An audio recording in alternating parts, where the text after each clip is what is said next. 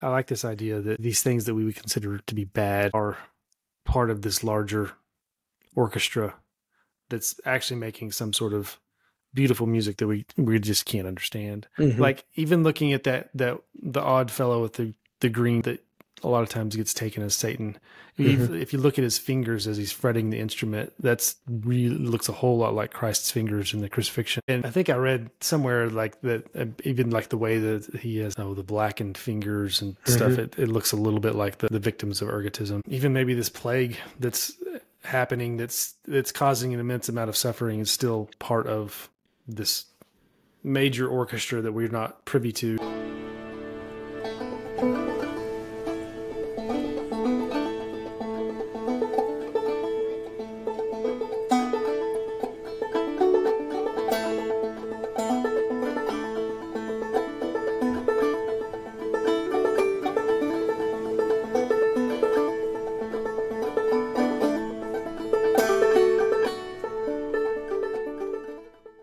Why don't we begin with some prayer? I'll pray for us. Holy Father, we thank you for this time that we have together. Thank you for the last couple of weeks as we've thought about the Isenheim Altarpiece that we talked about last time, and the ways that we saw it impacting our lives and the lives of others as well. And now as we take this conversation further this week, we pray for your presence with us. We pray that you would open our eyes, open the eyes of our hearts too. Help us to see things, perceive things about you that will be helpful to this conversation. Pray for our listeners that you would be helping and guiding them too towards the truth and towards greater knowledge of the power of what you've done for us, and also the gifts of art and creativity and the material world that you've given us to enjoy, to use, and to participate in along with you and your Son. So we thank you for this time together. In Christ's name, amen. Amen. So last time we got into the Isenheim Altarpiece for the crucifixion scene. Oh, there's some lambs out there. You were praying, and I was like, okay, there's goats out, and you are. Oh, those are goats, yeah. But they can just kind of squeeze out. But I don't know if you can see all the moms are kind of. But they're running. There they go back in. There's a bunch. How many do you have out there? Too many. We had about. I love the birth videos, the new lamb videos that you've been putting out. Those have been great, and I love hearing their little bells ringing and their little bleating. It just warms my heart. Yeah, they're pretty great. Yeah, there's about 20 baby goats that we had this year. So, wow, they were all. You were praying. I looked up, and they're out there. They were just, some of them were out where they weren't supposed to be, but that's the way. That's the way with goats, is to do that. But no, I'll have some good. I'll have some more stuff with the lambs. Are still kind of. They started. I had a bunch go early, and then there's been kind of a lull, and so most of them are I'm still waiting on to get started, but we've got, I think there's about 15 or 16 lambs so far, but anyways, it's a lot of fun. So last time we talked about the closed Isenheim Altarpiece with the crucifixion scene. That's the way that Grunewald designed it for most of the week that people would look at. It was the piece was in the hospital for those with, maybe all kinds of skin diseases, ergotism, leprosy, gangrene, and we noted that it was a way to minister and heal the people in the hospital. And on special occasions, maybe Sundays, it would be opened up, and you would see I guess it's the central pieces, and that's what we're going to talk about tonight or today in this episode. And I'll give a brief overview of what's in those central panels. But I don't know, do you guys have any thoughts after we did the first Isenheim episode, how did that impact you? Because I know some things that it has been doing for me, but as you've left that conversation and left your time as you've been sitting with this, I'm sure it's gone to work on you. I don't have any reflections? I can't get over the feet. Yeah, me too. Me too. I don't know that it's just the image of it is kind of, well, one, it's a little bit horrifying. So it definitely sticks in your brain. I know we spent some time on talking about like the fact that what ergotism would do is eventually you lose those extremities, those far points on your body. But as I was thinking about it some more, and I think I read something else about the feet. There's blood coming from where the nails have punctured his feet, but there's also sap coming from the cross. I mean, some people have supposed that it's sap. There's two different colors of pigments flowing out of that same thing, so that the tree is bleeding along with Christ.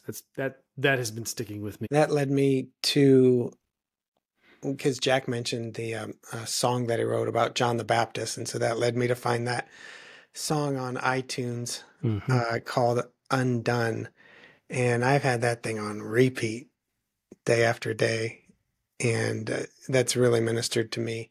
The idea of sitting in that brokenness, just allowing and accepting that. And there's something about this, like, that's reality, that's truth. I think it's hard for me anyways to accept truth. I say that I do, but really to accept the way things are, to accept the truth of my situation and circumstances, and just like Jack said, and like the song says, hey, like they cut my head off. Like this is it, this is what I got. This is me. There's something very powerful about that for me in a world, I think, especially that we're so much avoiding the reality of how things are, and we're so much avoiding just going through whatever, feeling our pain to the max, feeling what we're going through. Instead, it's so much easier just to distract or to numb or just do anything else rather than allow that. So that's been helpful for me. Jack, it looks like you're working on something over there. Well, I was trying to take a few notes of some stuff as you guys were talking that I was continuing to kind of think about with that I just didn't want to forget. And then just kind of thinking on like pulling some stuff up that I was thinking about in relationship to. Oh, I thought I heard music. That's why I asked. Oh, I don't know. I know nothing. Okay. I didn't know if you're starting to play something. I was getting excited. Yeah, I need to get a hurdy-gurdy for when we're talking about all these Renaissance and medieval paintings, So, but unfortunately, alas, I do not have a hurdy-gurdy as much as I wish I did. So I'm going to share the full painting of the central. Is that what they call it? The central pieces? Or the second panel? That's a good question. I'm not sure what the technical. Let me see what it says here. See if Snyder identifies them. So I have it up there, and this is the whatever Schneider or anybody else may call them. There it is, and it's you can think of it as, this is probably too coarse, but you can think of it as like the life cycle of Jesus almost, from his, even before his birth, from the Annunciation all the way at the left. I'm calling the left my left. I don't know what anybody else calls it, but where you have Gabriel speaking to Mary. And we're going to dig into these. We're going to backtrack and dig into each of these. but I wanted to give an overview for us. And so you have Gabriel with Mary in the Annunciation on the far left. And there's a curtain, just want to point that out. I'm interested in that. Then the second one over from the left is an angelic choir. And it's so cool. And I can't wait to get into that one. There's a myriad of angelic beings, good, bad, ugly, and all the rest. And they're playing instruments. Super cool. And then, or as Jack said last time, some of these scenes are just bonkers. Mm-hmm. And this is one of those bonkers scenes. Of course, I don't know that Gabriel with Mary in the Immaculate Conception is pretty bonkers too, I guess. And then on the right half, the third one over, we have the Nativity, and that is with Mary and baby Jesus, and with God the Father up in the sky and looking down, and a bunch of other things happening there. And then in the far right, we have the resurrection. And the colors of that, I just can't get enough of them. The dark with the brights. And you have Jesus coming up out of the tomb and the soldiers being knocked over by the force of the resurrection. So then you have that one. At the bottom, though, is still, which I hadn't thought of this, but as I'm looking at it now, with the entombment of Jesus, that one was present on the very first one that we talked about with the crucifixion scene. Yes. But it's still present here. It's as if his body is that seed buried in the ground that's growing up into all of this. Because with each of the three different panels that you have, the layers, he's still there. And Grunewald had to mean something by that, I would imagine. Go ahead. That's really great how you called that a seed growing in the ground. His body down there. I just wanted to say how great I think that expression is. Thanks for that. Yeah, I ripped that off from Jesus himself. He said he was a seed who must go into the earth and die. Uh-huh. But the book's old, so I think it's in public domain now. So that's all right. Yeah. It's the essence of the public domain. Yeah. So that's the whole thing. And also, I guess as we talk about these, I want us to keep in mind something else. And that's the hospital setting.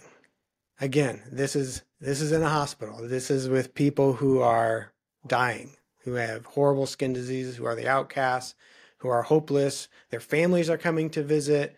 Their caretakers are probably feeling the stress and the strain and the hopelessness of it all. And we saw the leprous, ergo Jesus in the first one on the cross, and they could identify with that because of his skin, and he identified with them. But this panel now is no different. It's the same context, also with a message for these people. And I think that's significant. And then I also wanted to say that as I was doing research for this, I ran across an article or two where the author, and it was a really well-learned guy, and he basically gave a big nod to Grunewald's piece in the 1500s and said something like, yeah, this was there to minister to those sick people there. And this was, I guess essentially he was saying this is kind of like the best that they could do in their time. This painting and this art would help these people in their mind. But now in modern times, we have psychiatry, we have medicine, we have science. And so let's say good job to them for this, but we have it better. And that drove me up the wall reading those kinds of things. And because this painting is helping these people in significant ways, and it can help us in significant ways, and it's doing something that science and medicine and psychiatry and countless other things can't do, that only this can do. It has the privileged place of doing what it can do that other things can't do. And I want people to keep that in mind too. So how's that for an overview? It's pretty good. It's good. Anything we need to add? I think I think the overview is good, and you kind of mentioned that it's like a timeline in a sense of, that spans Jesus's life on earth. And it's interesting that it's, when I look at it, I was struck. Well, the colors are so incredible, and when I look at this thing, I feel like I'm looking at something that, like these pictures that we get from the Hubble Space Telescope or the James Webb Telescope that's out there. It really is like, it's a really cosmic image to me, and I feel like in a way I had that association, recently looking at it and thinking like, in a way this is a medieval map of the cosmos, or of the whole universe. And I don't know what you guys think about that, but I was struck by that thought, and I really like thinking about it in that way, because it's so expansive, and it's so generative. This central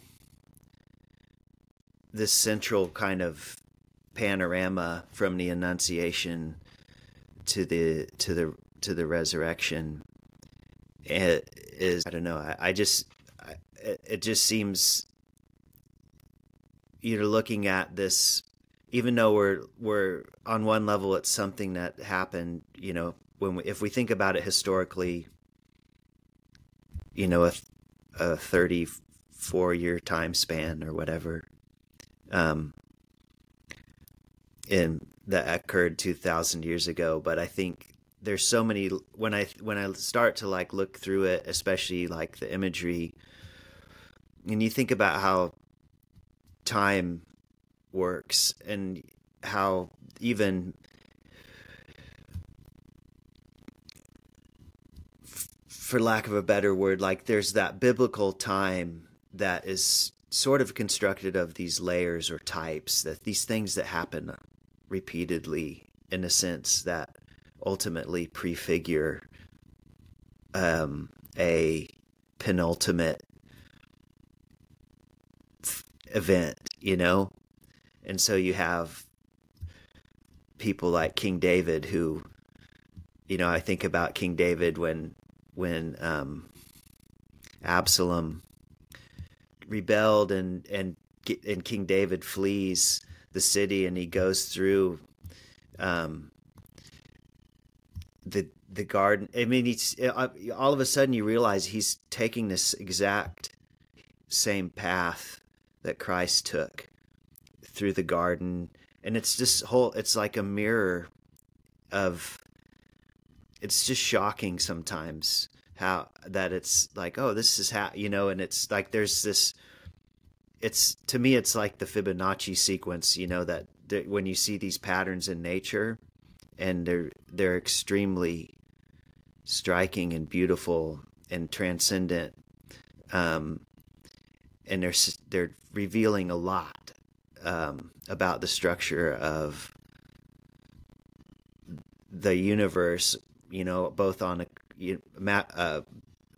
microcosm and a macrocosm scale, and I feel like it's a similar thing when things like that happen, and I feel like there's a lot of things like that happening in this panorama, and so it becomes way more than than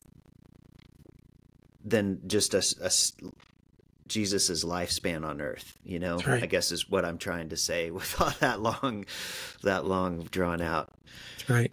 thing. So yeah. So I like thinking about it as a map or some image of the cosmos, and that it has traveled through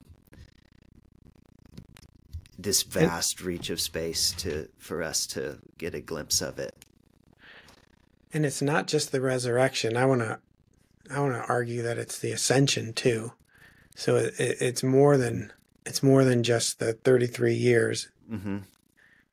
But because it's the ascension as well, it's it's for all times. Yeah. And I can say more about that once we. Yeah. Once No, we it's good. I think there. it's really, I love how Grunewald is, I feel like he's really good at being open-ended about his symbolism and how he's structured these images. They are what they are. They are the things they depict. I mean, with maybe the angel choir is seen as sort of in its own category, but the three, they are what they are, but they're also more, so like you say, it's open enough to talk about the ascension in that. And so that's good. Well, like, I'm getting ahead of myself. It's okay. But like, even with the resurrection / ascension, so you have the glowing orb around him, surrounded by the night sky, which automatically puts you in this very cosmic. He's taking the seat of heaven right now. But that's like a blow up of, if we go all the way to the Father. Oh, I might have just lost it. If we go up to the Father in heaven on that third slide, he's holding the same orb in his hand with a cross on it. I don't know. I'll show a better picture later, but God the Father's holding the orb with a cross on it, just connecting those. So, all right. Well, how about we dig into the Annunciation, the first one. There we go. So you have, like I said, Gabriel with sharing with Mary. Where do you want to start with this? What about this curtain here? We have a red curtain and a green curtain. I've been wanting to ask you guys about those. I know you put curtains in your works, Jack. In your pictures. I like curtains. It's kind of, I just got finished doing the puppet show, so there's a lot of curtain imagery or actual curtains in that.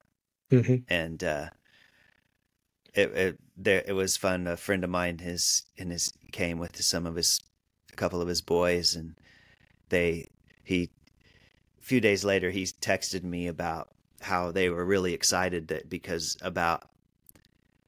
they really saw the connection between seeing the puppeteer's hands kind of reach through these curtains to do things, and because a lot of my paintings have these hands pulling curtains back and doing things, so they were really excited to see that real tangible connection, which was great.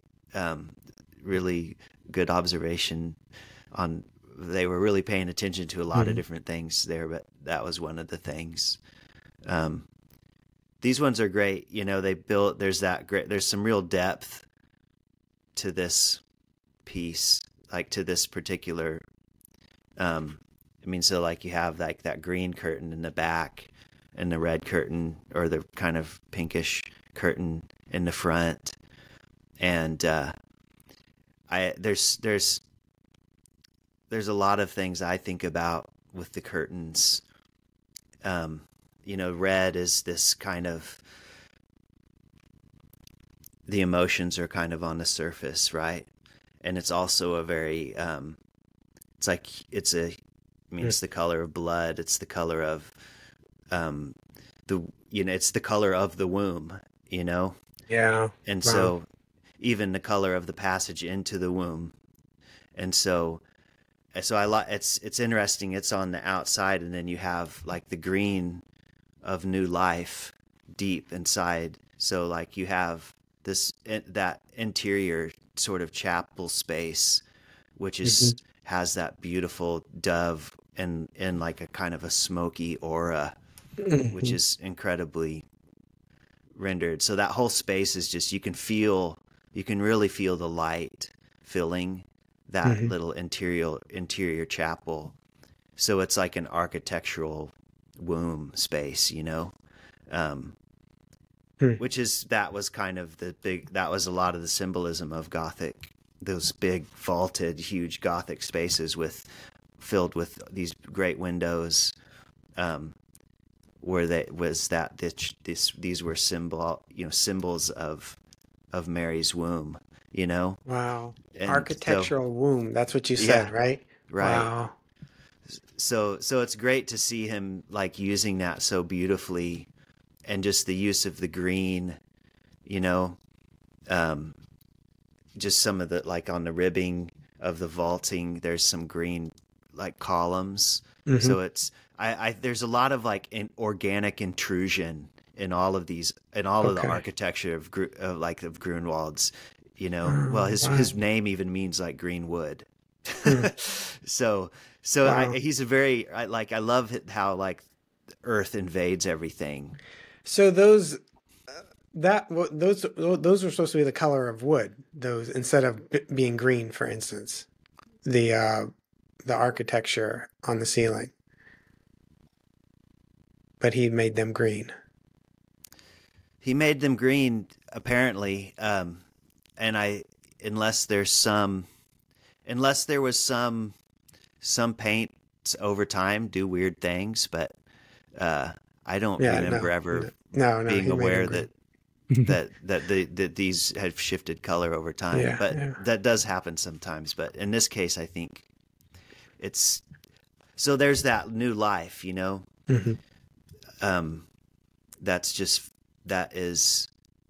they're like veins, like the blood is almost like sap. So I think that's a cool reference to what you talking about, the sap in the cross, Seth, leaking out. And so I think that's a really important kind of thematic element that is happening in this one, is because you have all this red in the front and you have the green in the back. It's, you have the red on Gabriel. You have like Mary's just, she's got really rosy red cheeks and really red lips. And just that, even that red, just the kind of, I don't know, there's just it's all really suggestive of just flesh, and the redeeming of flesh is beginning. If you look at her hands, the position her hands are in are reminiscent of that crucifixion scene. I think it's Mary Magdalene's hands, where they're folded, but these aren't in that grotesque way. Yeah. I really like the fact that she's depicted with the book. I mean, with the scripture, I assume. Isaiah, I think that's as a matter of fact. Yeah. That there's a motif throughout a lot of church art where Mary is depicted carrying scripture. One is an indication that she is a kind of a worthy bearer or mother of Christ, because she's so steeped in the word, that she would give birth to the word. But there's also she's kind of a scholar of sorts, I guess. Kind of fascinating. Yeah, there's a kind of a Grisai element of like Isaiah up in the corner. I don't know if you can pan it out or not, Sam, or scroll up. Yeah, I wondered who that was up there. Yeah, so I'm pretty sure that's supposed to be Isaiah. And okay. She's reading Isaiah. I've got a reference here in my notes somewhere, and I'm struggling to find it at the moment. Yeah, for unto you a child will be born, a son will be given, probably. Yeah.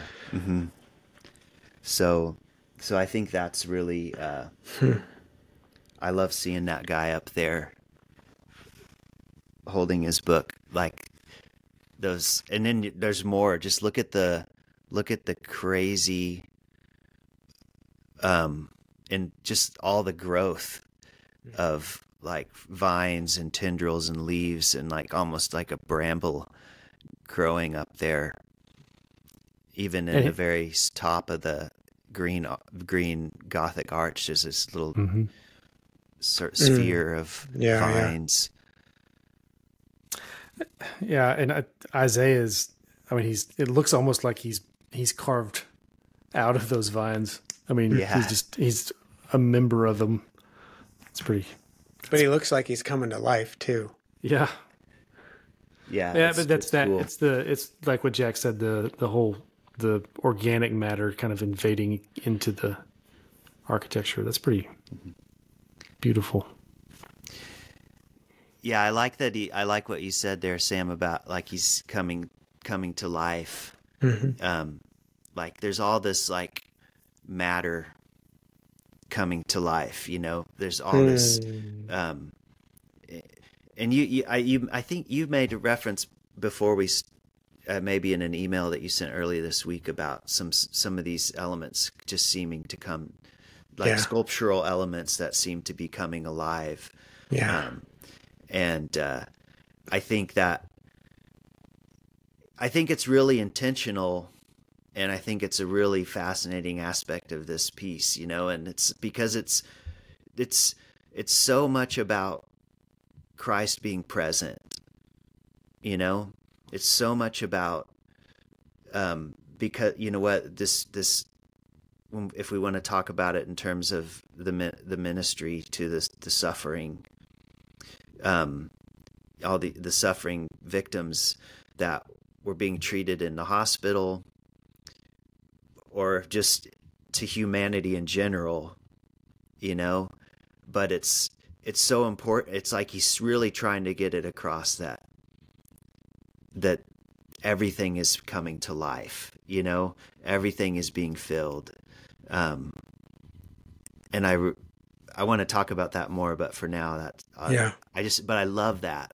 Yeah. I love seeing that. Well, you said matter is coming to life, and matter, of course, comes from mater, M-A-T-E-R, the Latin for mother.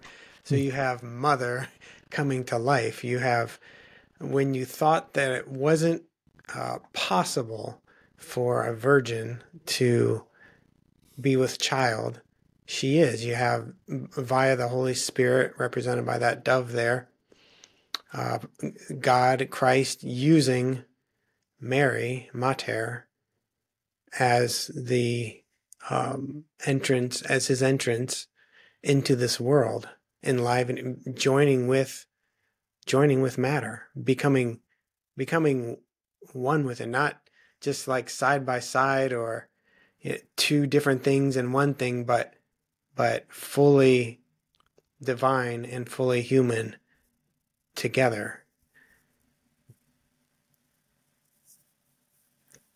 Really good. Well, why don't we go to the next slide, because some of this is really going to come to life in that slide. Yeah. And I love. Go ahead. No, go ahead. I was just going to say, I think the curtains again, like, are like they're opening us into the drama of like this everything that we're going to encounter as we go forward, like through these panels. When it was opened up, so it's like those things being pulled back, and it's like those great. I love those great horizontal curtain rods, and I don't know. There's just a lot of good movement. That's just inviting us in and like leading us through what's happening. Well, and Gabriel said, I was trying to open up to the exact spot in Luke, but Gabriel says to Mary that because Mary says, how can these things be? I'm still a virgin. And Gabriel said in Luke chapter 1, verse 35, and the angel answered her, "The Holy Spirit will come upon you, and the power of the Most High will overshadow you. Therefore the child to be born to you will be called Holy, the Son of God." But the Holy Spirit coming on her as a dove and overshadowing her, it's the same language, what I'm getting at, same language used in the Old Testament for the Spirit's, the cloud's presence in the most holy place in the temple, where you have curtains. Mm-hmm. And the Holy Spirit's going to overshadow you, just like the God in the cloud overshadowed the ark. And Mary is the ark. This is another tangent we could go down.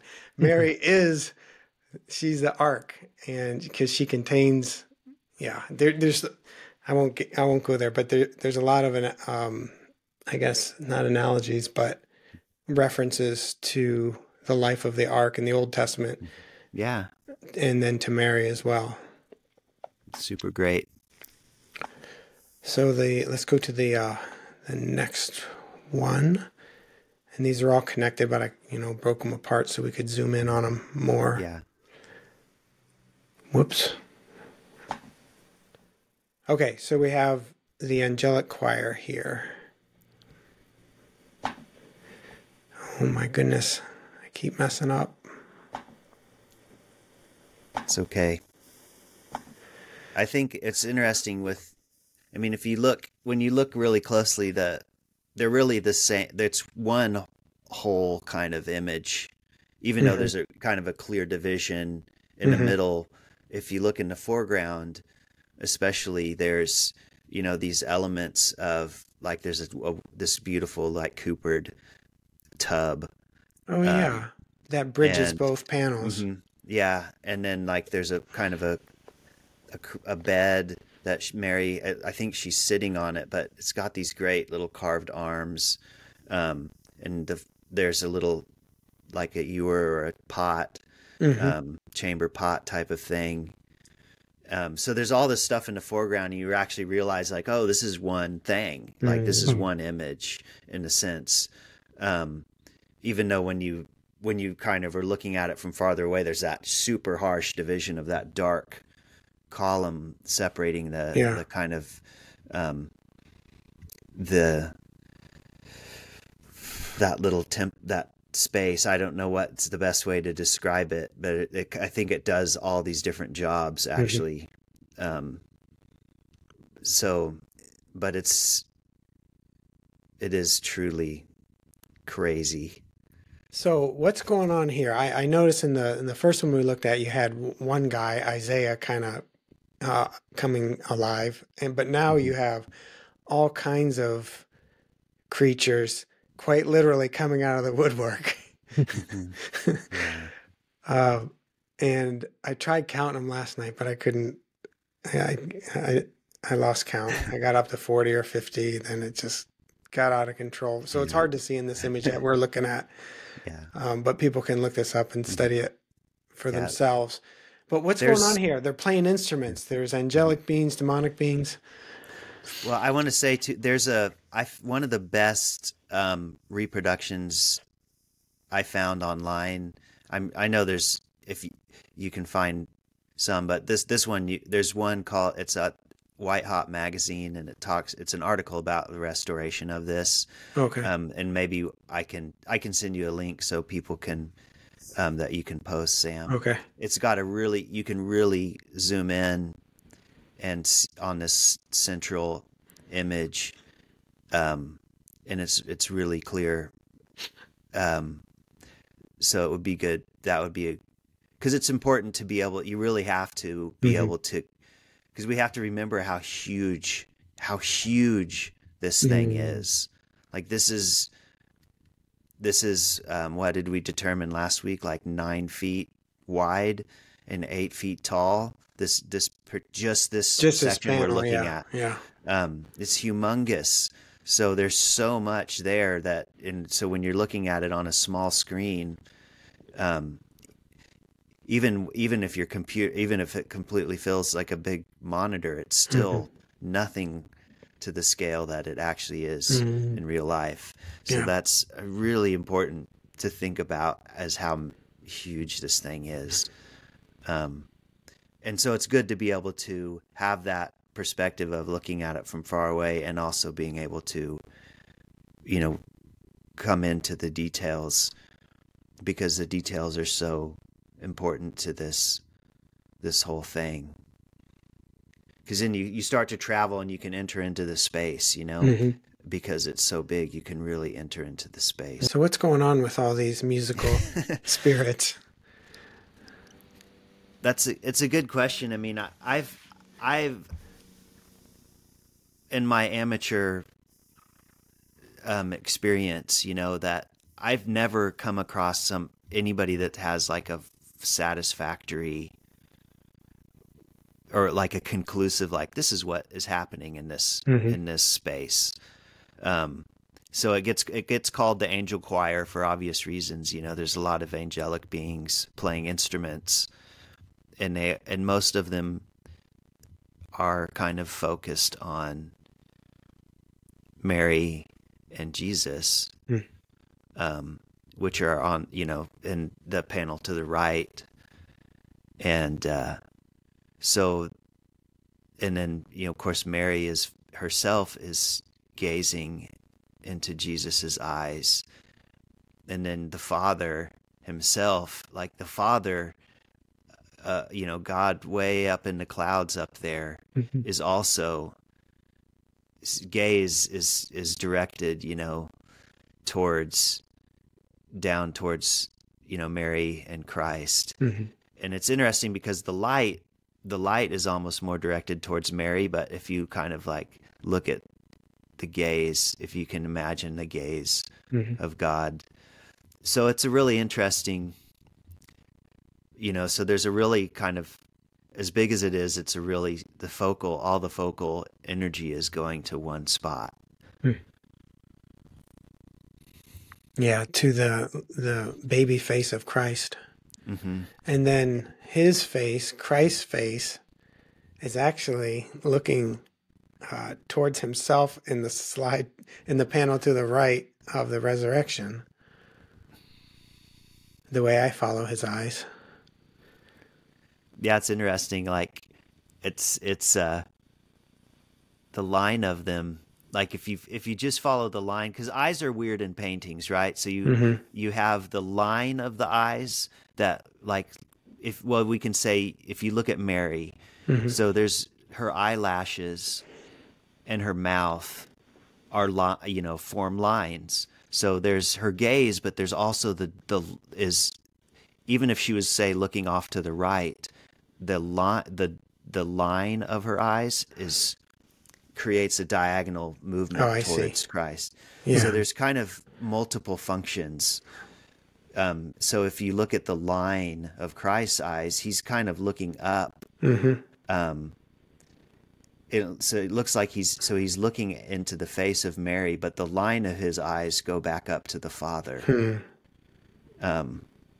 So I think it's interesting that these things happen, so it's a really important, I think it's really important that when we look at this painting, that we recognize that more things are happening than, I think it's purposely hard to pin down what's happening, and not just this central, this angel choir panel, but I think in the whole thing, I feel like I don't know, because I wasn't alive then. But, we have such a desire to sort of put things in a clean package of, like, this means this and this is happening.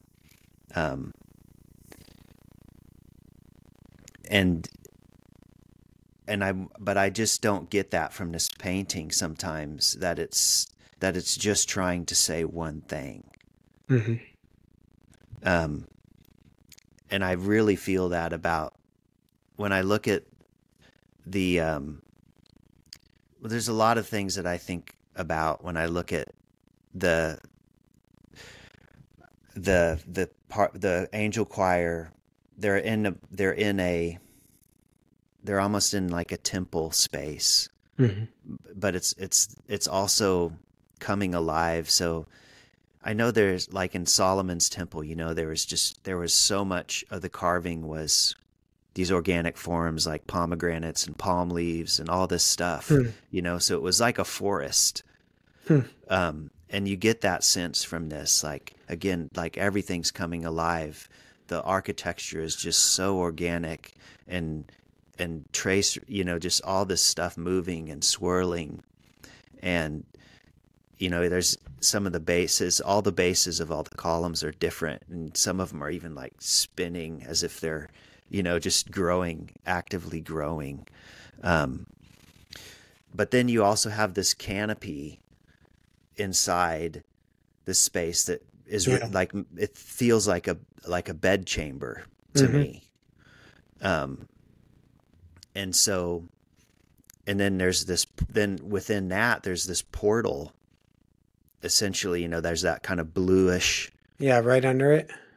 Yeah. So there's like this portal to the spiritual realm. That's just, there's a flood of, that's where they're pouring out of beings like pouring out. So there's one level where I feel like it's almost like the whole heavenly council.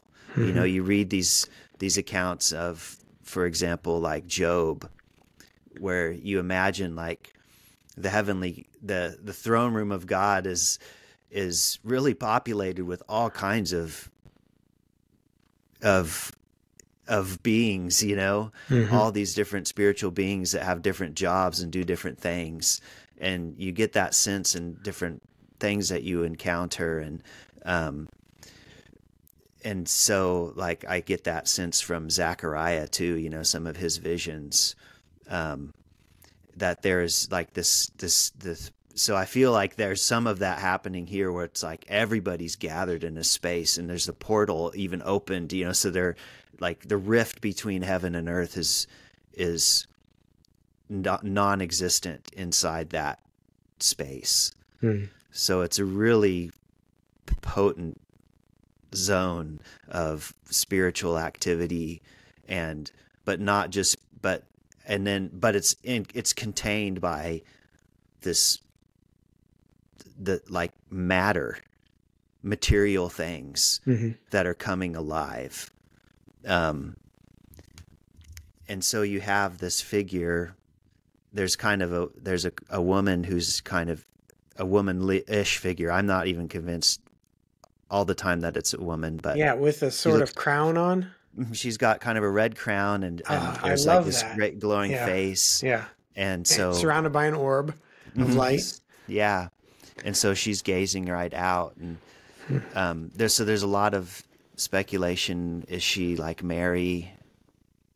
Is she a Mary of like that? Some is like she's God's Mary as she existed in God's mind in the before Mary actually existed. My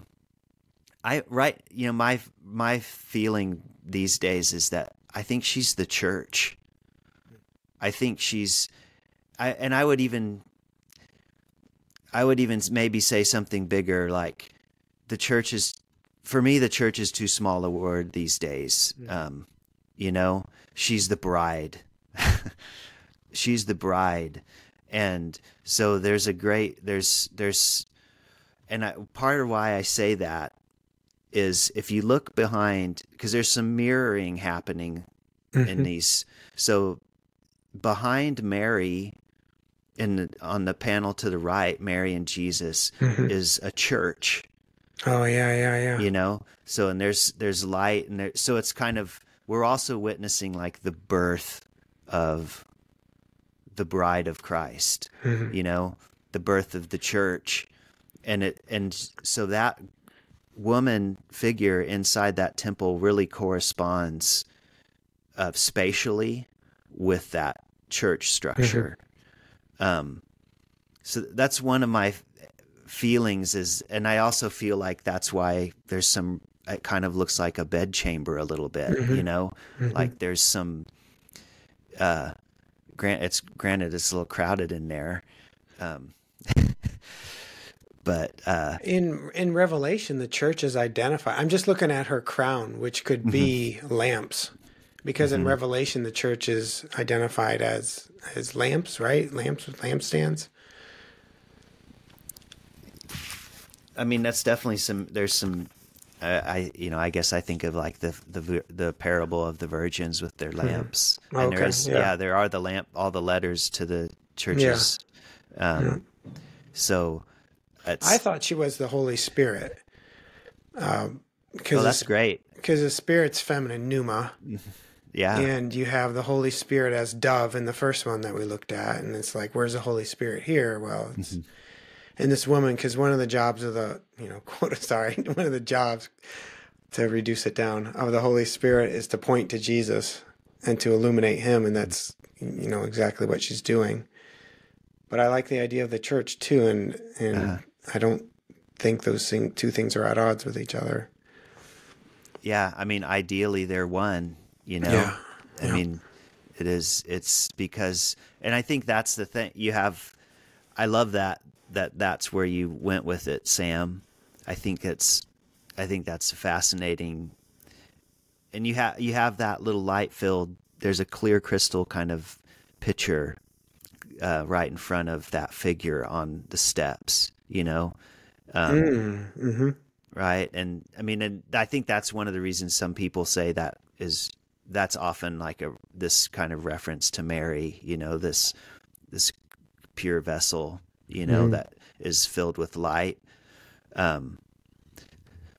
But I think ultimately, I think all these things overlap, and that's why I say it's open-ended intentionally, because Mary is the first, we're all meant to be filled in that way, right?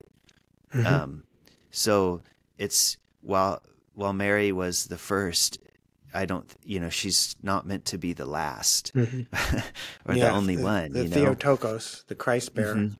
Yeah. So it becomes all of us. So I think there's good arguments to be made for all of these things taking place in this one figure. And I have even one, like, this one's way out there in left field regarding this one, but I don't even necessarily, there's a lot, some have, like, there's another angel figure in the back that's kind of a green figure. Oh yeah. That guy there. And he's playing a kind of a cello. So it is, I know, and so some people think that that's Lucifer. Yeah. And if I start to look at it in that sense, I actually kind of think that the figure in front is a more likely candidate for Lucifer than the one in the back. Oh, the bright angel lady. Yeah. Oh. I mean, Lucifer means shining in the one. foreground, right? Yeah. Yeah, not in the front, but. But if I were to like make a Steiner, if I were to make a Rudolf Steiner play, then like the one in the back might be Ahriman, or Ahriman, however he says that, and then Lucifer would be in the front. But the reason I bring that up in this context is, again, like the light bearer. Eternity is a strange thing, right? So we don't know what we're looking at, where we're looking in time. So I don't know. I think it's just an interesting, when people want to pull like to bring.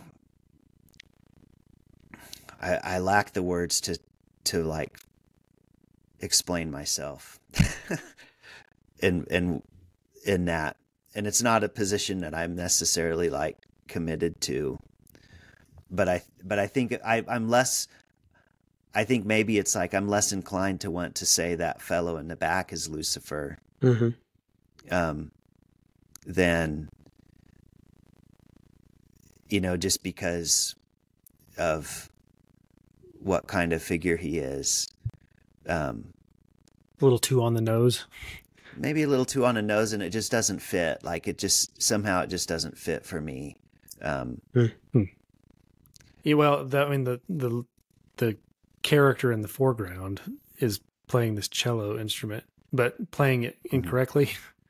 Right? I mean, like the bow is facing. Well, it's facing. It's got the arm is twisted, facing. I don't even know how you would do that. But it's also almost like it's stabbing itself. Her, I don't know. I guess it's her. I don't know. Okay, so you've got me on this idea of where is she looking, and where are her eyes? The line of her eyes. Where is that going to? The stabbing cello. Yes, that person, the person in the foreground, whatever. Yeah, she's looking right. The eye line's going right to. Well, I don't know actually. Yeah, and I don't know if that holds true in every case, but sure. I do think it's an interesting.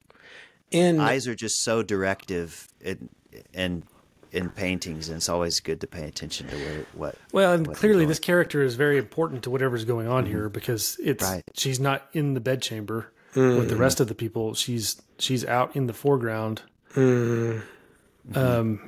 Like a Pharisee. So, let me show you how much I love God, how much I love you. Yeah. It's like, come on. Well, I was in the Silmarillion by Tolkien, which I have not read yet. I've just heard a lot of podcasts about the intro, and I'll even screw that up. But there's the creation scene where you have, I think it's Melkor, the kind of the evil being, who God's like the God figure is starting to conduct and stir up all this angelic music, but then Melkor comes in and he introduces a discordant music, and you think, oh, he's ruining it all. And that's what that reminds me of, this angel playing the cello wrong, playing all these wrong notes, but then somehow God uses that discordant music as part of the whole score and ends up working it into the whole piece to make something beautiful.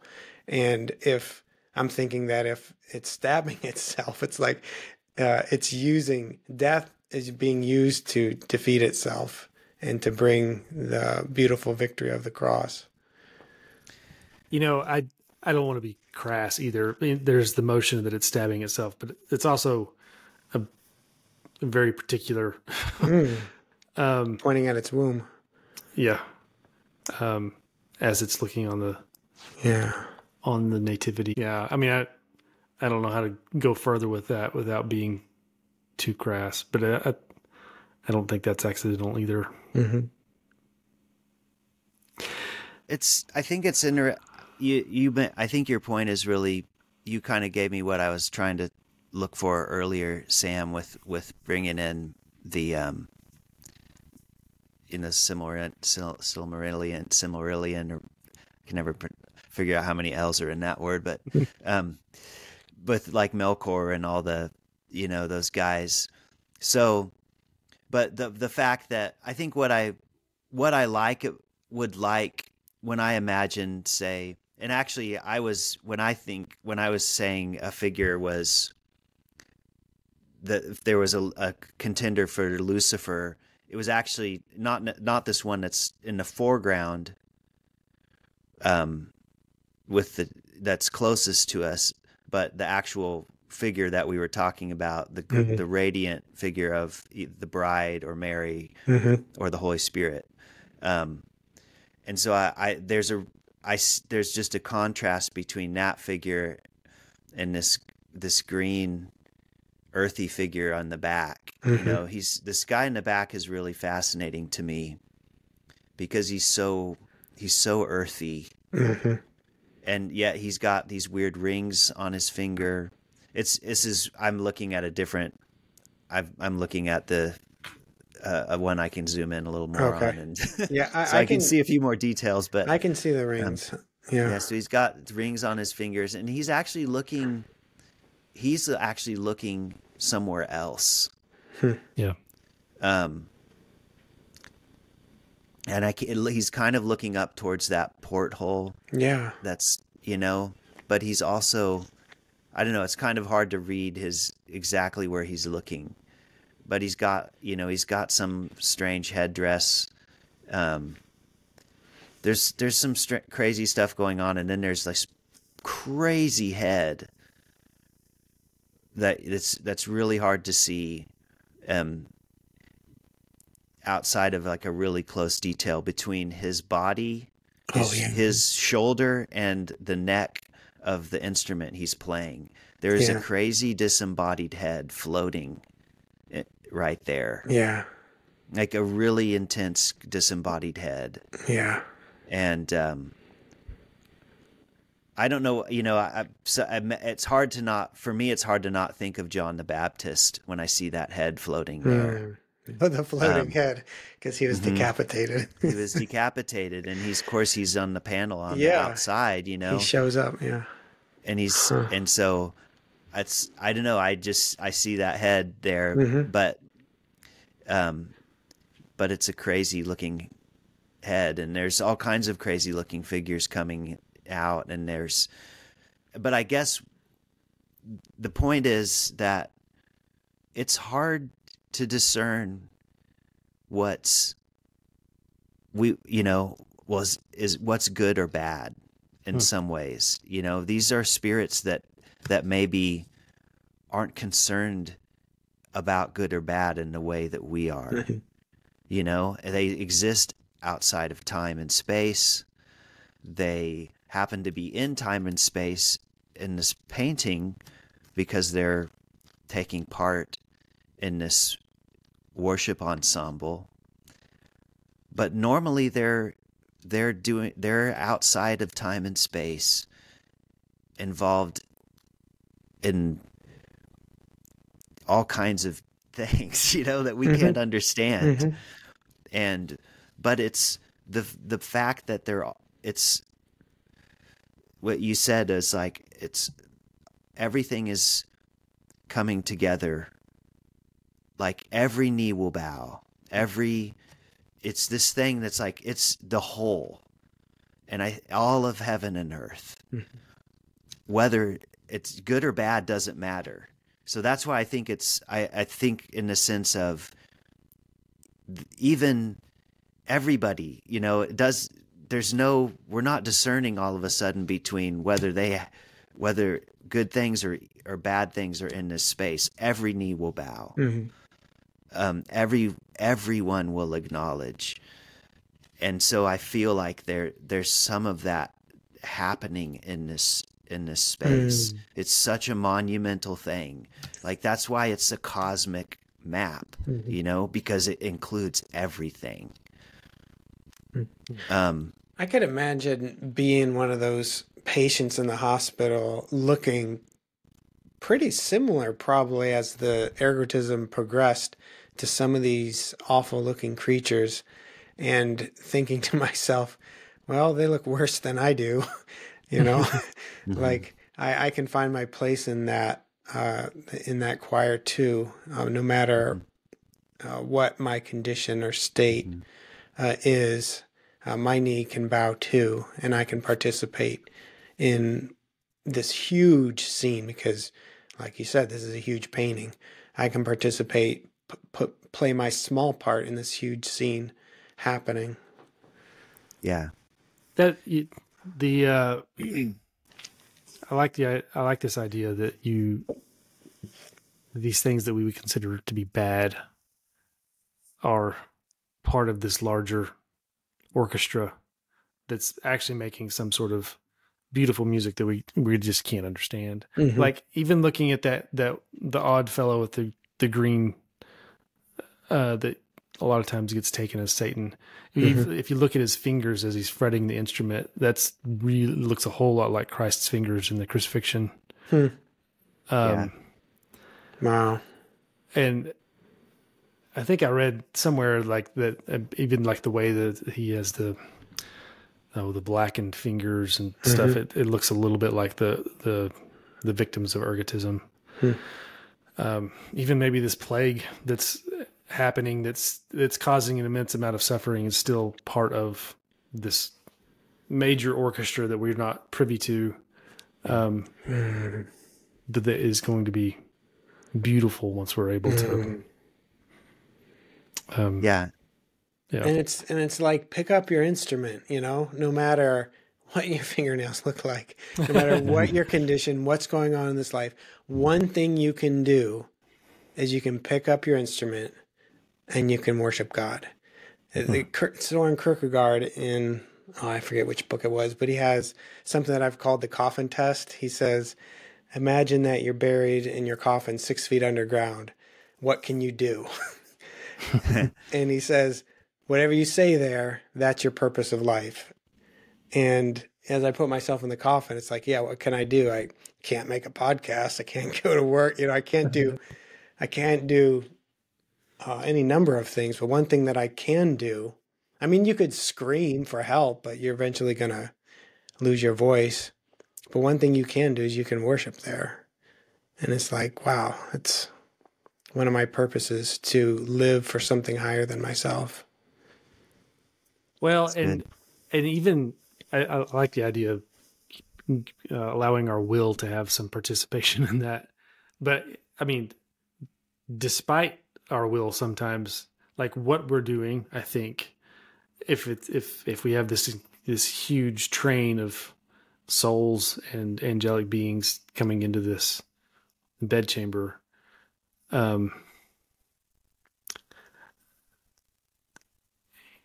whatever we're doing is somehow playing those notes on God's will, God's will, I guess. That's right.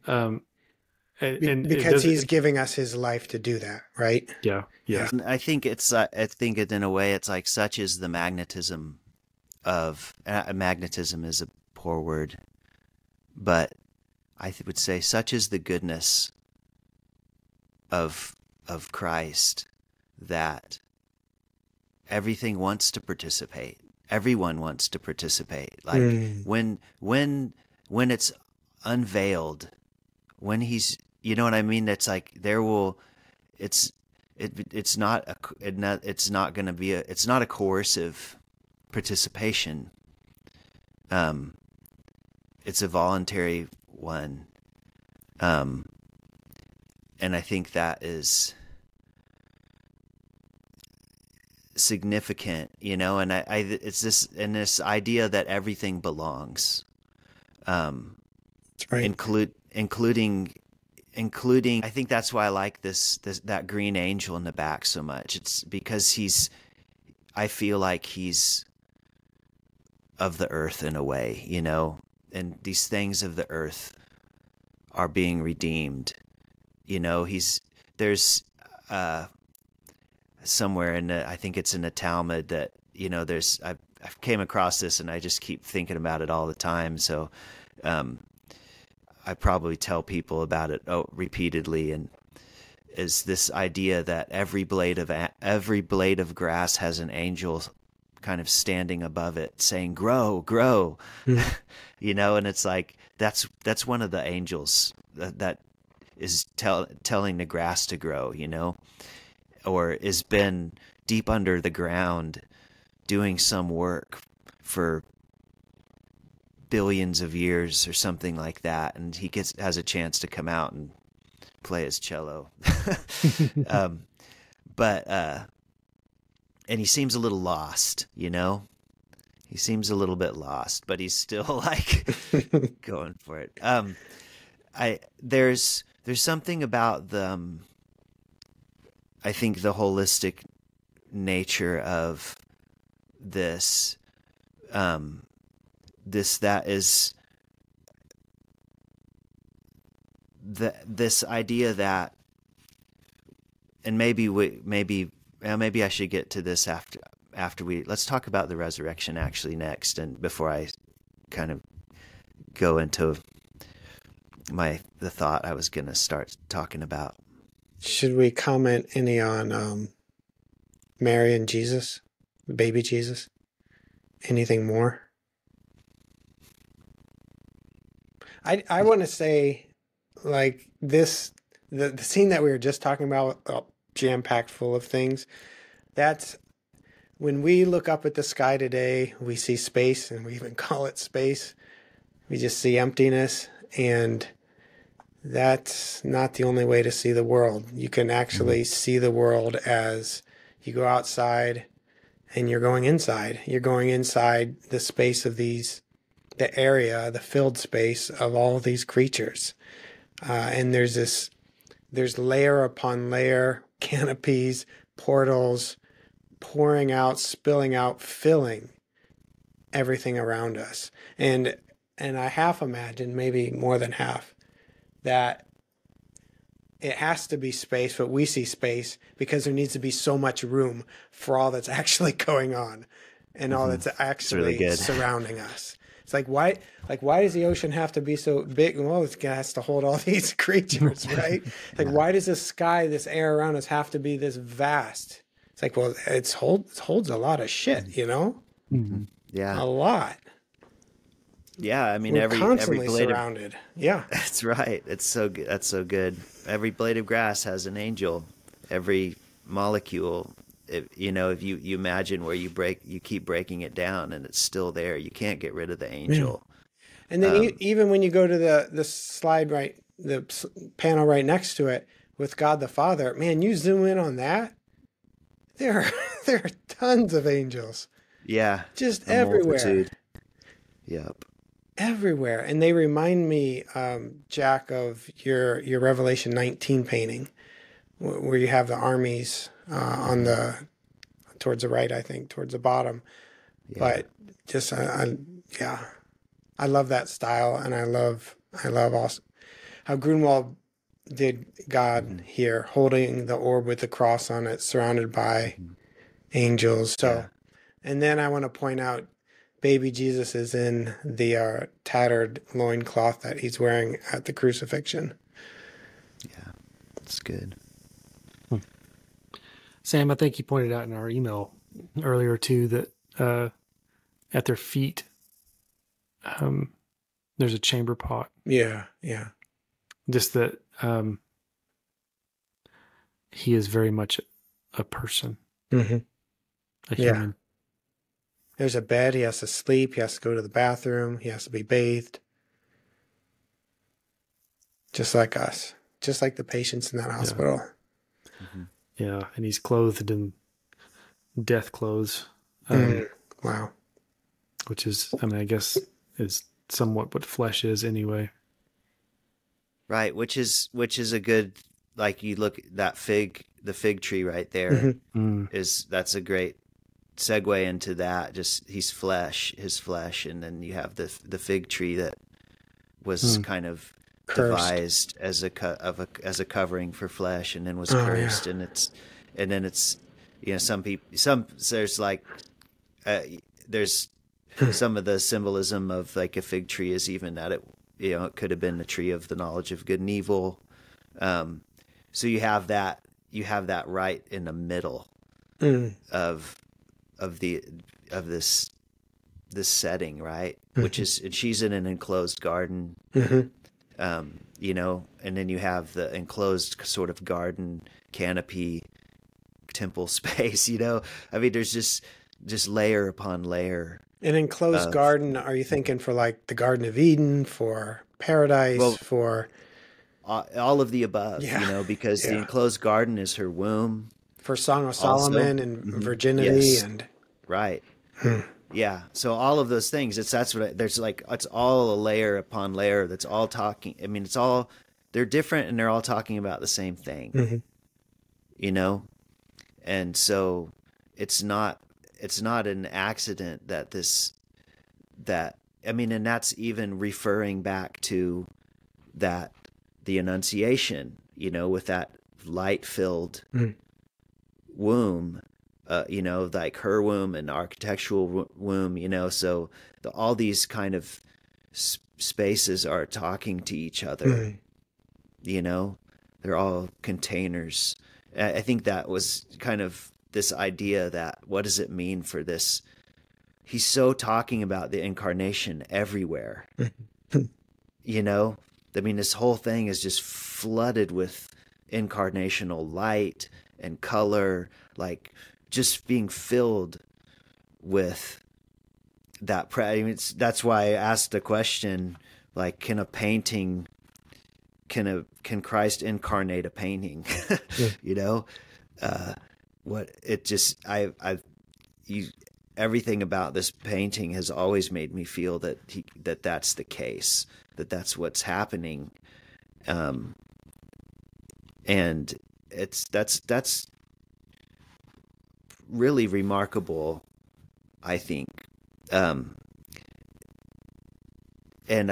when you think of, there's this idea maybe to back off that a little bit and say what's so remarkable about like what Grunewald is doing is with these in this whole program, and I'm stealing kind of some phraseology from he's showing them who their God is, in a really beautiful way.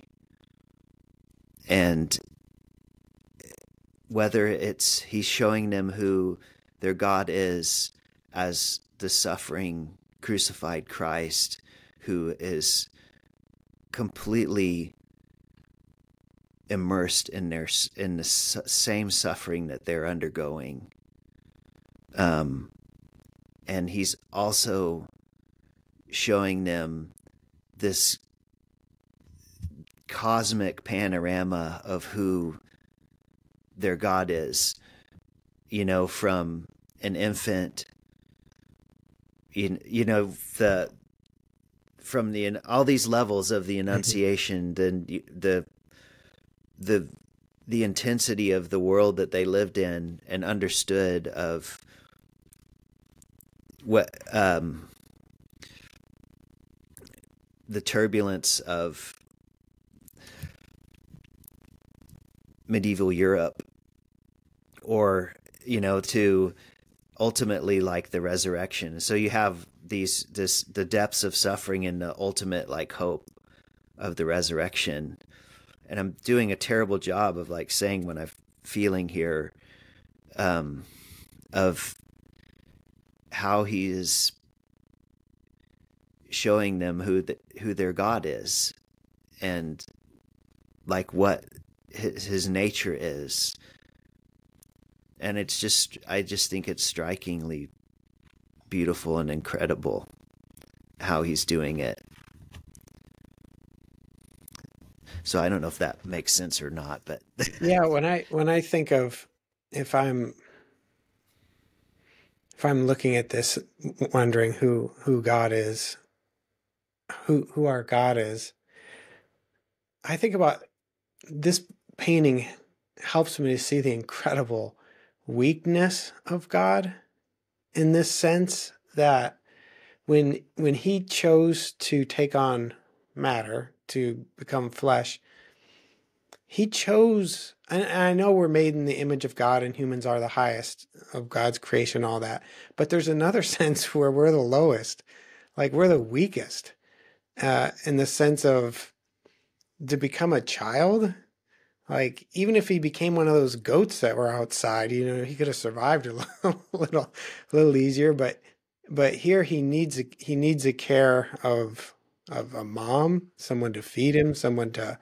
I mean, humans are so incredible. We're the weakest. I mean, even a paramecium is stronger than we are in that sense, to be able to survive and keep going and not to be cared for. But not only he became the weakest kind of creature, but also becoming a human, you have other humans, sinful humans against you, such as Herod and anybody else who wants to take him out. And then you have Satan and his hosts against him too. So when God became human flesh, a baby, he like put himself directly in the crosshairs of all these things, at the very weakest point he could possibly put himself in. And for me, that would really resonate if I'm dying of a horrible disease in a hospital, realizing that God became weak, very weak, choosing to do that just like us. That's really good. Let's go to the right, the far right. Can I point out? Yeah. Can I point one thing out that is important? Oh, that yeah. I was looking at. So there's actually a third curtain, and it's a black curtain, and it divides the kind of upper 2/3 of the space between these two panels that we were just looking at. So like the fig tree, and between the fig tree and the temple bed chamber. That's a curtain. And it's a black curtain. So there's, if you follow it up, there's actually, it's kind of got a red curtain rod. Yeah. And it's actually foreshortened. So it's kind of coming out towards us. And that curtain, I think it just kind of emphasizes that we're looking at this intrusion into, like the coming together of the two realms, because this curtain has been opened up, it's that dark curtain, it's very appropriate that it's black, because it's the thing you can't see through it in that way, it's just, so I think that's important element as we're progressing to, through the drama, Yeah. The things you can see, and then the things you can't see. But they're all still present together, and they all still overlap and share the same space. Yeah. That is so genius. All right. The far right slide. I absolutely love the colors of this, as I said. The icy cold black and blues, but then to the red hot center of the oranges and yellows and reds. It's pretty insane. Christ bursting out of the tomb, showing his palms, having his scars, light shining through them on his hands and his feet.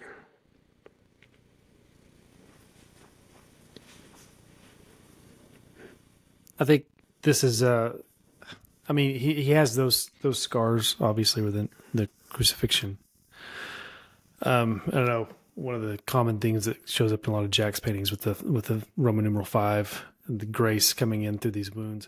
I think it's very fascinating though that we've seen, and still, even if you were to zoom out and see the entire panorama of this, you would see Christ at the bottom of this altarpiece, dead. It's still covered with those wounds, either of the scourge or the or in the case of the people in the hospital that they would identify with the ergotism. But those wounds aren't really in this. I don't know how you would depict that. It's easier to depict those nail wounds. Maybe the fact that his entire being now is glowing. Right. All of those wounds and all of those scars are now the glory of God coming through. Yeah. Yeah. It's an important part of the message too, that they're communicating for sure, in the sense of like it's really important how clean his skin is in a sense. And he still bears his wounds in the way that if they're truly identifying here, and I think tying it's very good to tie it back to the lamentation on the bottom where Christ is dead. You can imagine them. That's the space of the sufferer down there. Like that's it's human scale. That's where they're going to be. Like their eye level with that. And then they're looking up to this. So they're like both the Christ still the all mangled is right there, and they're right where they are, yet they're looking up, and in a way it's like Christ's wounds are still present, but their wounds are gone. You know, if you imagine all that destroyed skin is their wound, that's their point of their identification. So that part has been restored. Yet he still bears, you know, that the stigmata. So I don't know. It's I think that relationship is really significant. Do you guys have any theories or ideas about why the Gospels say that he still has his wounds?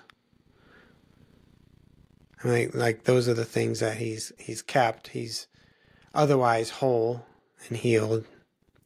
In order to come back to life, you have to, but he chose to return with those scars.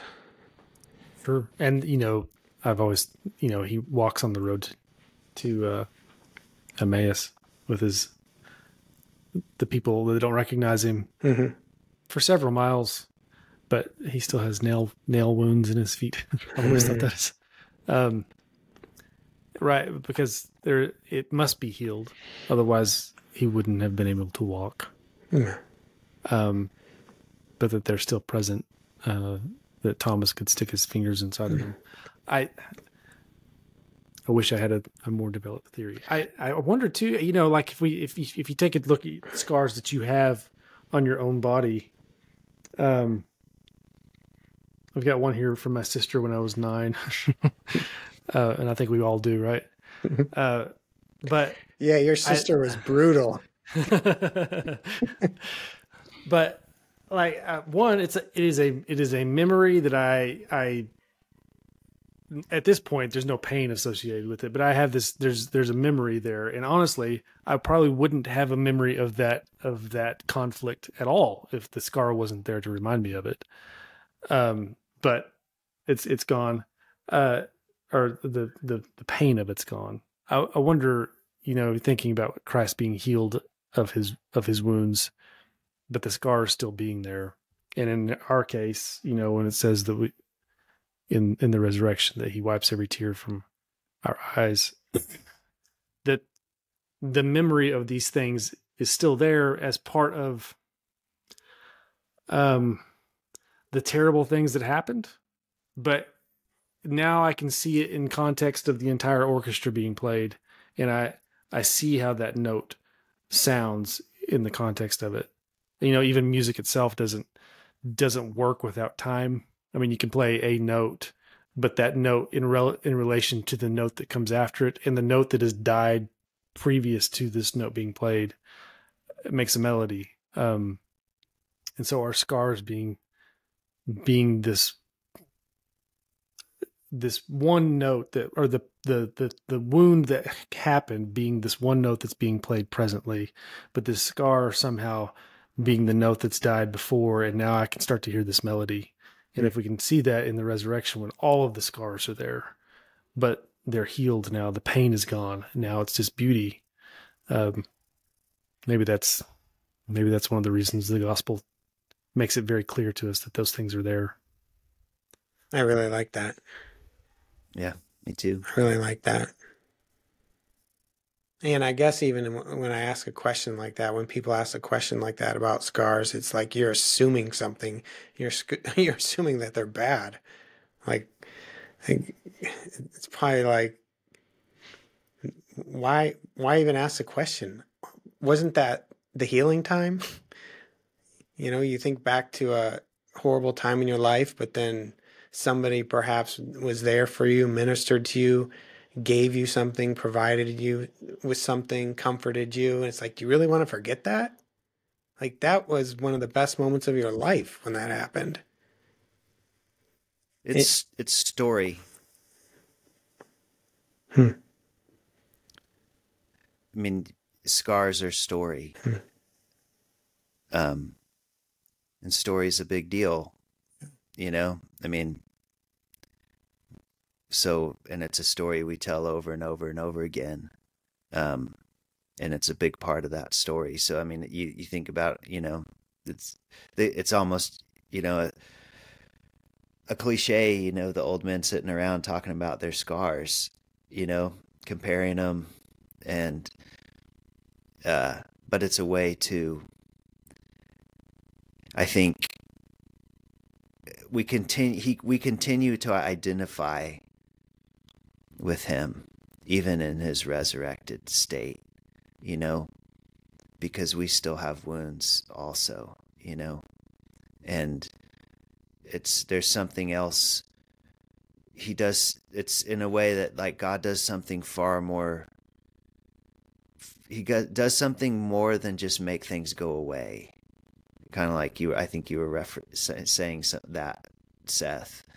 It's like there's something more glorious than just making bad things go away. It's more beautiful for them to become windows or doors that continually pour grace into the world,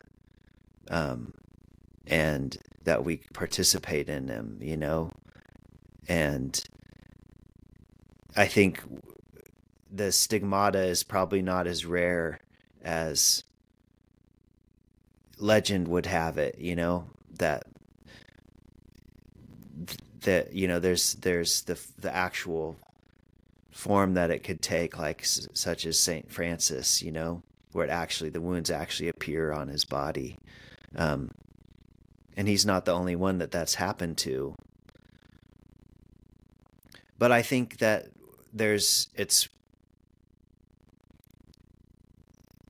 you could talk about bearing our cross or something like that, but I don't know. I think it's just the wounds that we carry,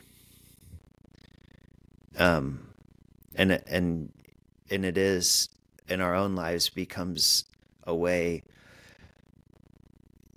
that we are we're a document of his faithfulness. I always kind of think about like that, of like, I want my life to be that sort of like a living document that bears witness to God's faithfulness and God's goodness, and like, and this, I think, so the scars do that.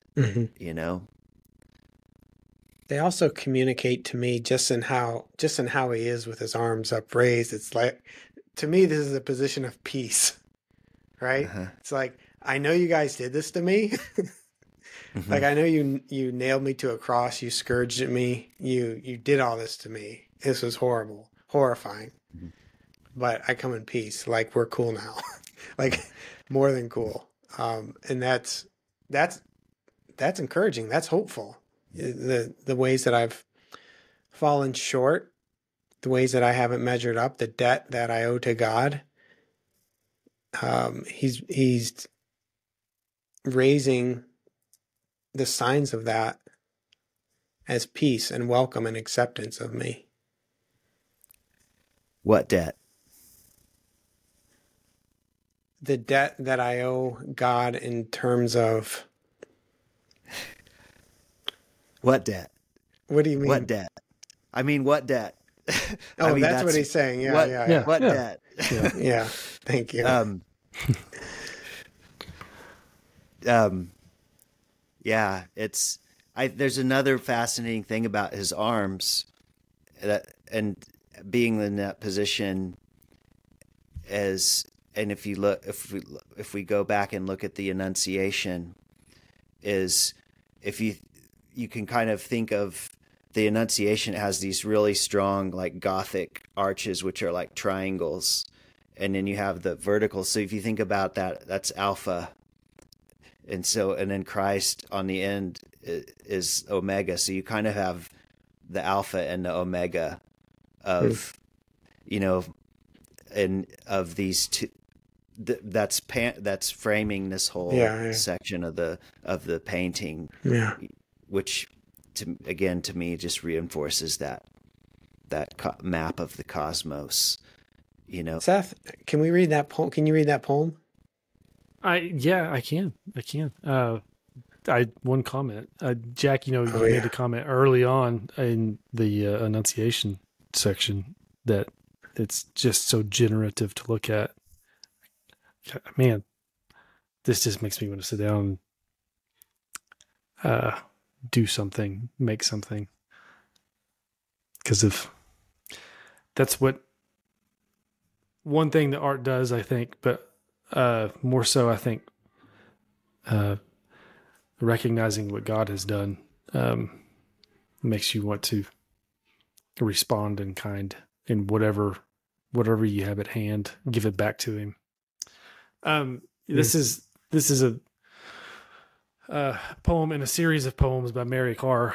The series of poems is called Descending Theology, and it also has one about the crucifixion. But this one specifically is called The Resurrection.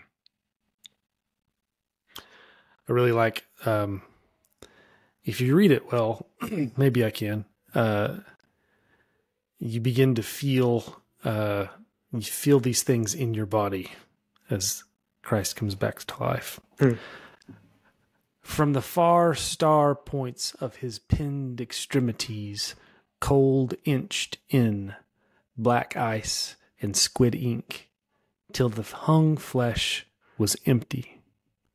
Lonely in that void, even for pain, he missed his splintered feet, the human stare buried in his face. He ached for 2 hands made of meat he could reach to the end of. In the corpse's core, the stone fist of his heart began to bang on the stiff chest's door, and the breath spilled back into that battered shape.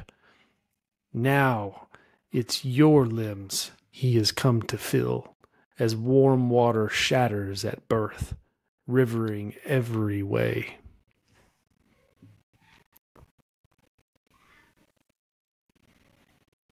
That's Descending Theology by Mary Karr. Mm-hmm. It's pretty accessible on the internet. Yeah, it is. So if you can find the whole series, the crucifixion one does kind of the opposite, where you feel the life leaving his body and all the extremities. One of the first things that stood out to me was the temperature changes. In the beginning, you have the ice, cold, inched in, black ice and squid ink. So you have coldness and ice, and at the end you have warmth and water and rivers flowing. Mm-hmm. And it's almost like, we go back to that Annunciation scene where we're talking about just the birth of Christ and the nativity. It's our birth. What she says, now it's your limbs he's come to fill. The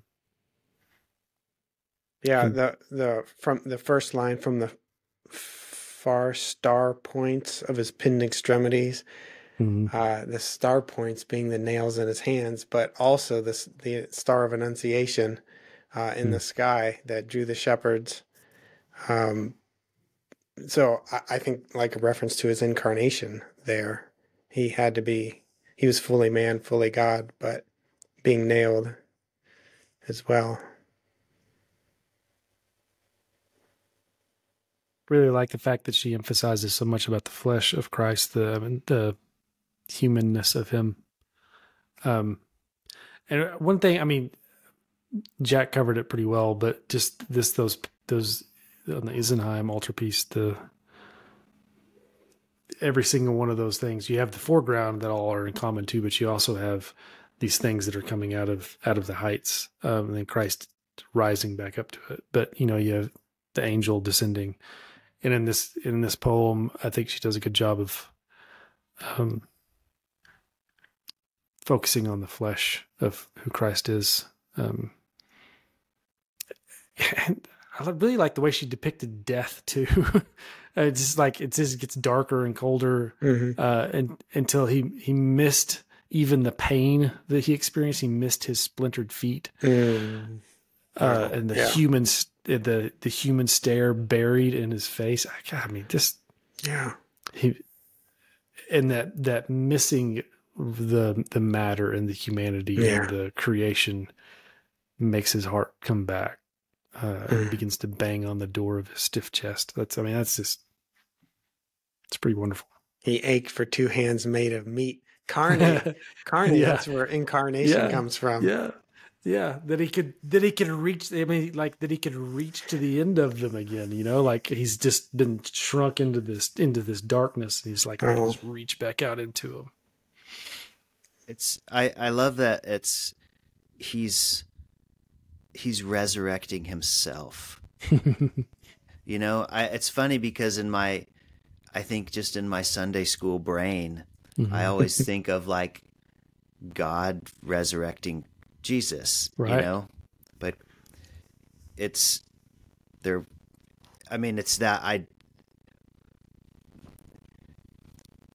the Trinitarian reality is that there's something really wonderful about him resurrecting himself, like just the fight almost that's being, and you imagine like that thick, the thick tomb, that stone tomb in the Grunewald, you can just imagine him like pounding on that thing, from the inside. It's pretty remarkable. Yeah, he said that I lay down my life and I take it up again. Take it up again. Yeah, that's right. That's right. And then the word now at the end of that stanza, now, it's like it's your time now. Now it's your limbs he comes to fill. Yeah, that line break there, it's at the end of the stanza, but it's like at the end of that line, with this expectation, what comes next? And you have to, shift your eyes to the back of the line and start over again and say, oh, it's me this time. Yeah.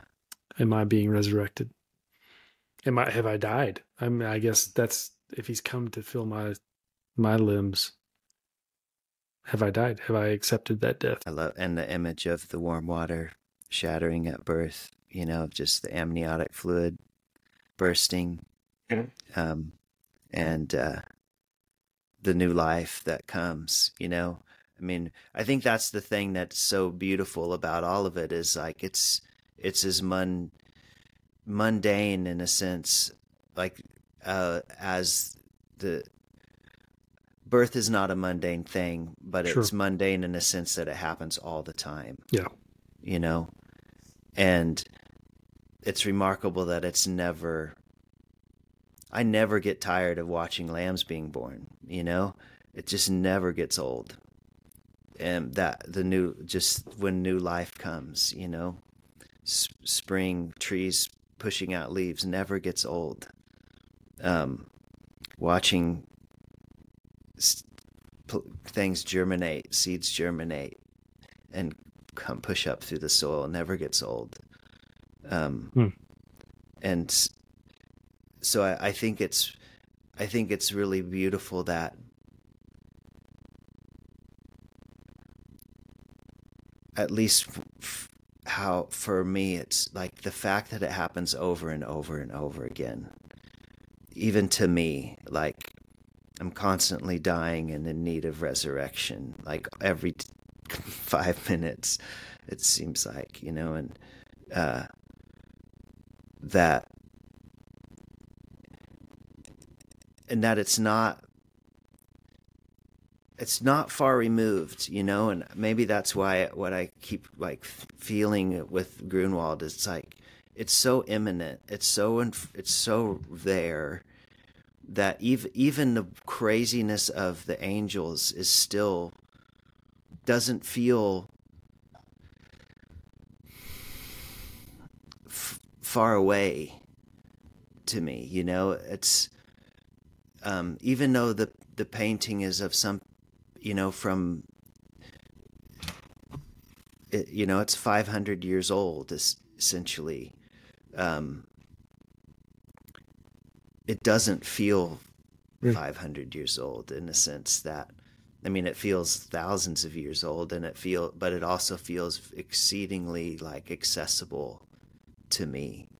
And maybe it's just because I look at it all the time. I have it hanging on the wall in my studio, and I've had a little model of it for 30 years, so it's like always in my space. But it's that thing of like matter being filled with the presence, and like you guys kind of felt, when he's like, he missed his splintered feet, lonely in the void, even for pain.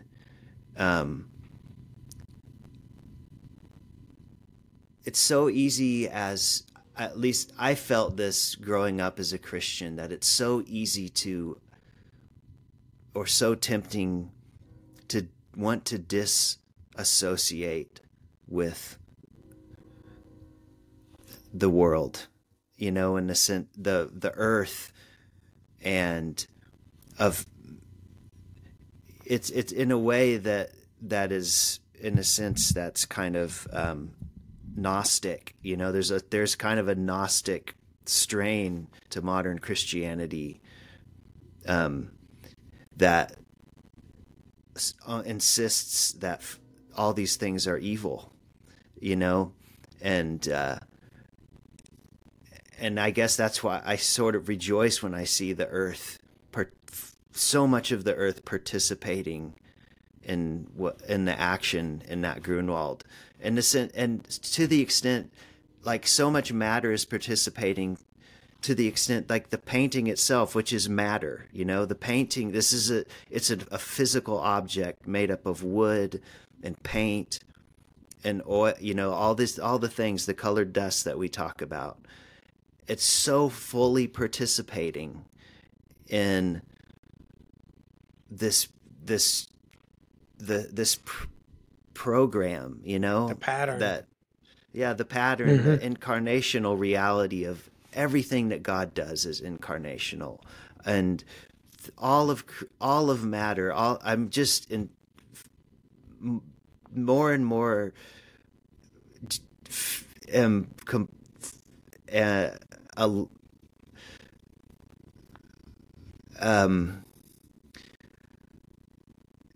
it's just how I see things, it's to see, like, him, like, I can't feel my feet anymore. This is my feet, which were made to be on the ground, that were made to walk barefoot in the garden, which were made to, like, get goat shit on, or to be barefoot in the grass or in the water, like, to participate in this creation, which is not a superfluous, like, thing that's just going to get tossed aside. It's a full participant.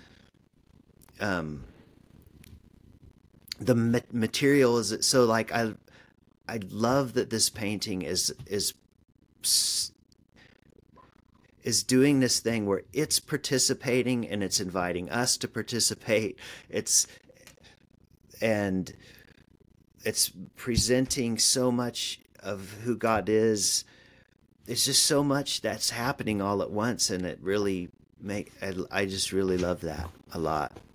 Do you remember when Chris Farley on Saturday Night Live? Speaking of Grunewald, Chris Farley would interview. He had a sketch where he would interview somebody, and he'd be like, "You remember that time?" And how Chris Farley was, and he'd play this thing up. You remember in this movie when you did this one deal, and he'd lead up to it, and he just would be like, "That was really great." And I think he really stumbled on a really. I also had an art teacher who would sort of talk about art that way, and he would just say, like, "Can't we just agree that this is really wonderful?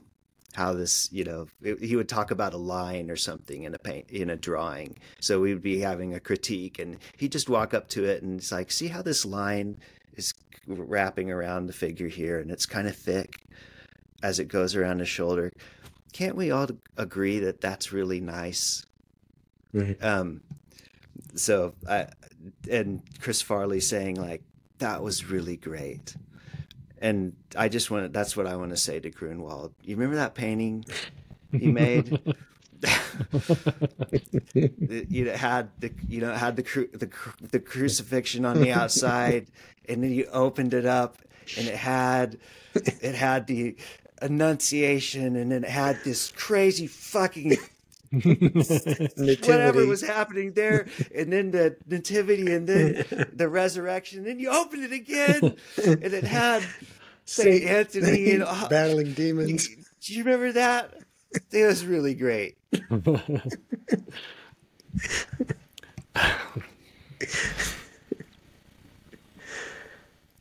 That's all I got to say about that. I want to take that line into my life, just at home looking at the kitchen table. Isn't that really great? Mm-hmm. Looking at the oak tree in my backyard, one of the three. Isn't that really great? Uh-huh. That's right. Everything belongs. That's what I get from that beautiful choir of angels.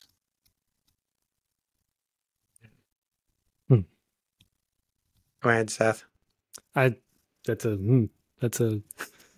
really great, man. Well, have you heard of like the hiddenness of God? People are talking about that, and like, just show me God. And it's kind of cliche, but just show me God and then I'll believe, and just have him speak to me and then I'll believe. And how can you, it's hard not to see him when you go anywhere. Like, how else is he going to show? How else is an invisible? How else is a spiritual thing other than inhabiting everything that I can see, that I can perceive that's around me? He is showing himself. He is speaking. It's like, I don't know. We don't go to Romans 1:20 enough, and we only use Romans 1:20 to prove that, like, somehow people who've never heard the gospel can get into heaven. Like, that's all it's for. But it says God's invisible attributes, his divine nature, his eternal power, have been clearly seen from the beginning of time in the things that have been made. It's like they're clearly seen from forever. Like, there's never not been a time in the things that have been made. And a painting like this really, it reminds me of, like, you see a whole bunch of birds flying in the sky, like thousands of them, and for a second they like form like a face, or like some kind of constellation, like a archer or something, and then you look, you're like, what was that? And they go back to normal. The murmuration. Yeah. The murmurations of starlings. There's actually like a form of like divination too, where people would, I can't remember what it's called. Augury. Augury, thank you. Seth would know. I'm glad you knew that, Seth. That's his James Joyce. Uh-huh. Yeah, so it's good stuff. But it's just this, it's the thing. It's like, that's there in a way. It's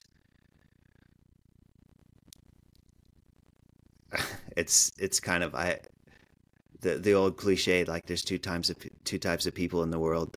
Like, well, I think, what about Bob? He's like, there's two types of people in the world: those who like Neil Diamond, and or something. But it's there's two types of people in the world: those who, see augury, and those who don't. Those who have eyes to see, let them see. Those who have ears to hear, let them hear. I think that it's interesting that the hidden God, like his very hiddenness, is him speaking, and it's a fascinating part of who God is. That all of like everything is him speaking, you know, Mhm. that all of the whole thing is his language. All of life is him like talking. And so it's just, sometimes it's, if you I don't know, if you haven't been taught that, and you think, we don't do people a very good service when we kind of say that everything is, that literalism is the highest form of encounter, Mhm. you know, so, but that's a whole nother conversation. So, I've probably brought this up before, and it may be a okay place to wrap up. Mhm. mhm. That Wendell Berry would take his daughter on a walk. She's recounting this about him, and he would just say, "Look and see," like point things out, things that she would have overlooked otherwise. And it's just a training of every day going out and like, look, there's a leaf that you didn't know. Mhm. This is the thing that makes up the leaf in its material. Look at the way the light shines through the leaf. Look at the way the light shines through the leaf in October as opposed to June. Look at, and if you take that walk every single day, then things begin to grow. And then eventually, if you take that walk every single day for 40 years, this tree now has a name. And this tree, then you begin to see the angel in that tree, keeping it Mhm. alive day to day, moment to moment. But it has to be trained. You're exactly right. It's the exact, I see that as the exact corollary to Elisha and his servant, where Elisha asks that God would open his servant's eyes, and he sees all of heaven's armies that are there, when they're being pressed by the, Syrian army.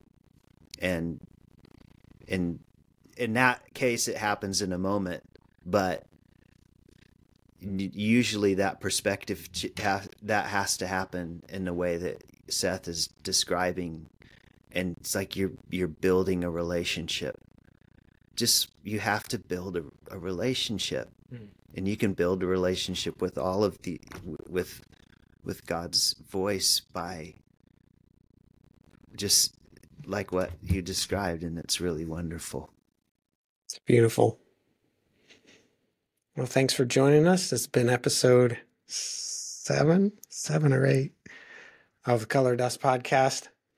You can learn more about us at our Substack, something Color of Dust Substack, or colorofdust.com. I did inaugurate our YouTube channel for us, which does not contain our full videos, but the full audio of these episodes. So if you listen, I know a lot of people just use YouTube to listen to the audio. So you can do that with all our episodes now. Plus, I put on little clips and shorts and highlights and things like that for people. Otherwise, the full videos are on our Substack, on our main website, and you can see our wonderful, shining, pretty great faces. And also the lambs or the goats from time to time, and the That's what we show paintings up for. too. Yeah. Mhm. Yeah, and the paintings too, and anything else that's visual. And you can learn how to support us if you're inclined to do so, to keep us going. And if you could leave a review too on Apple or Spotify, that helps this to show up. And like, I know podcasts say that a lot, but I tried it, and like we literally don't show up. Like you got to scroll and scroll and scroll in order to find anything. And so the more people who leave reviews, and that helps it to be seen. But you So can think about the scrolling as like a pilgrimage, So if you want to go on a pilgrimage, that's okay too. yeah, that's good.